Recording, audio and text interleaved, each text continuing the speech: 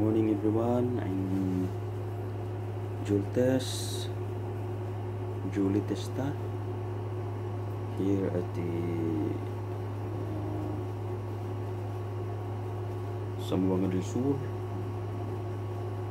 sa aming military camp. So while wala pang ginagawa, ito yung ginagawa ko is yung mag-vlog. Siguro magtataka kayo sino ba itong tao na to, nag-expose. Sabi ko nga is nandito mo lang ako sa public service, so why not hindi ko gagawin itong ginagawa ko ngayon. So sa akin kasi is nakadagdag ito ng self-confidence sa sarili ko, self-esteem, dahil nung una pa lang is introvert na ako. Yung bang gusto mapag-isa, gustong parang para hindi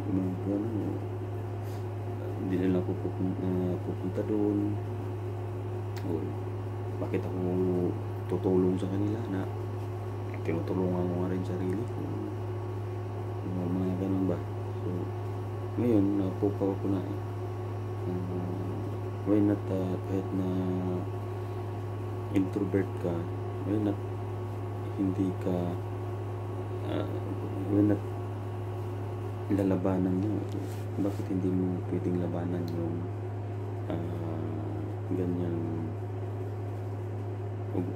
ganyang pagkatao mo bilang introvert.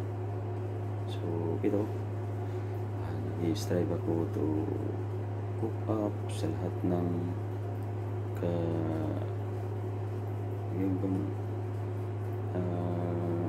mahiyain na tao. So ang i-contribute sa inyo ngayon, para mas makilala niyo pa ako, is sino ba talaga ako, or who am I. So I'm not sure kung sino ang may i-describe ko sa sarili ko.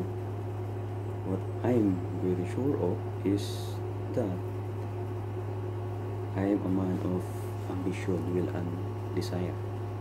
So ito nga, ultimate goal ko in life is to serve God, my fellow men, and country. So hindi ko politician na. Yan yung mga ambition ko, desire ko. I may sound idealistic, but honestly it's the truth. It was my childhood dream that to become an officer sa Philippine Army. So, maraming struggle dyan, kasi lagi akong bumabagsak. Kahit nga sa mga schooling, may mga exams talaga na bumabagsak. Buti na lang may retake. Kung wala retake ko pa, nakatay na. Wala sa servisyo pag ganun. Pero it was my childhood dream to become an officer. So and I'm very grateful to God that I'm now in the service for 12 years and counting.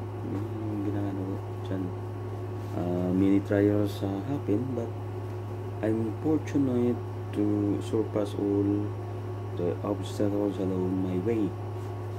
Okay, I harbor all the hardship, and in exchange of my wildest dream, an ultimate goal to become better, if not the best army officer.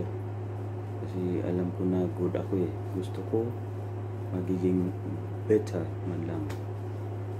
Okay, yung nasa gitna ba, hindi ka pinakamagaling pero magaling ka sa magaling, parang ganun yan. Pero may proseso pa rin yan. So ginagawa ko yan ngayon, no?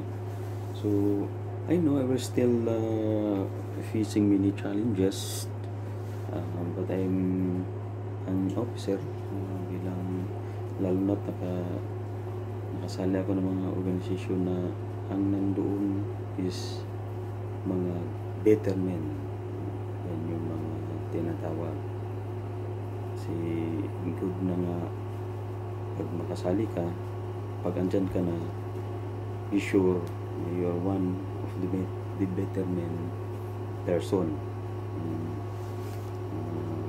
I am an officer by heart, body and spirit, and I will perform my duty to the best of my ability, to the highest efficiency and professionalism. So, para makaserve sa God, sa country, at sa fellow men. So that sa buhay natin, kasi lagi naman ginagawa natin ito is for the need of our family as well. So yun lang, no? Ako bilang simpleng officer, ginagawa ko to for improving myself. Hindi ako punta ng YouTube kasi alam ko pumunta ako sa YouTube channel para mas makakaalam pa ako. Malay nyo mayroong ako magiging mentor na mas malapit dito sa Zamboanga del Sur, makaka-relate sa sinasabi ko. Well and good, kasi gusto kong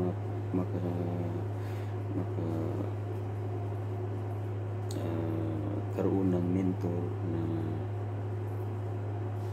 galing na doon at kayang tulungan ako. Yun lang. If you like, share naman at comment at subscribe na rin ang YouTube channel ko bilang Julie Testa.